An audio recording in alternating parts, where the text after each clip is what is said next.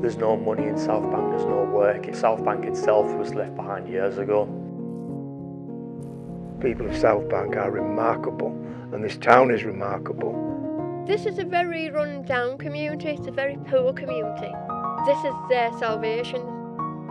It's a love story of how people fall in love with an amazing art gallery, an amazing family of people.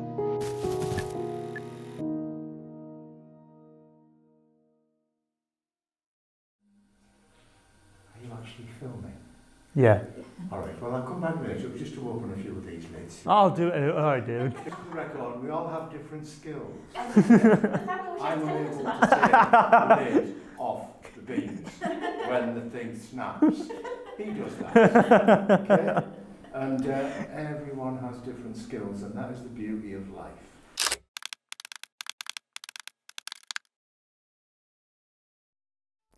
Sabaat Gallery's been open since 2014. It was set up by Azza Mohammed, who is a Kurdish artist who originally came from Iraq in the early 2000s. Originally the building was on the demolition list of the local council. Just as they started demolishing the back three buildings, they said, okay, you can have it now. After the roof was disappeared, the back was gone completely, the building was destroyed.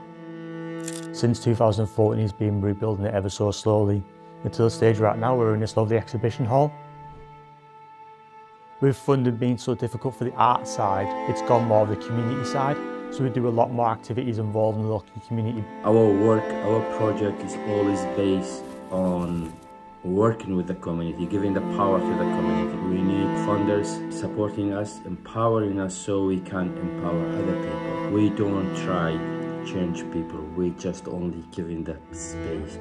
This is a place of sanctuary and inviting people in and having a heart for that.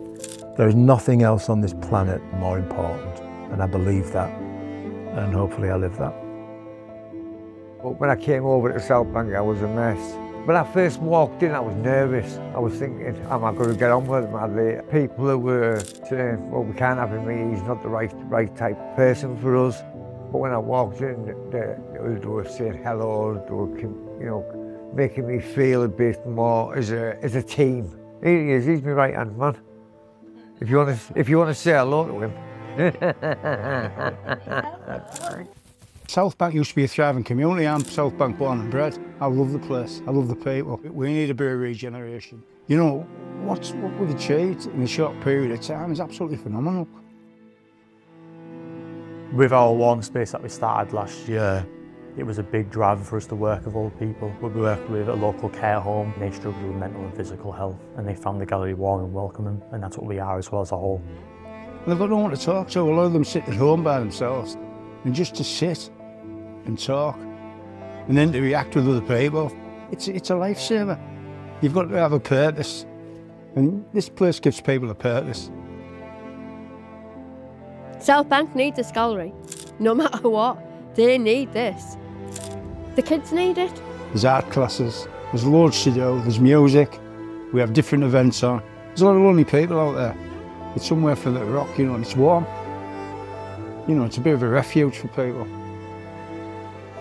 Many people are asking me, why South Bank? How gonna be success in South Bank? I think we answer that question with no, just verbally to tell the people what we did in South Bank and what we do.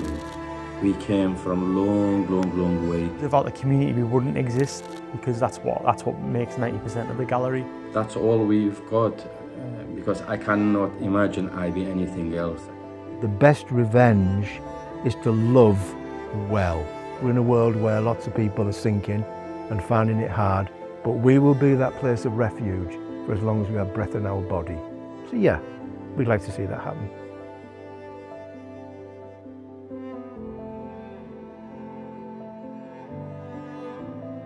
This place is home.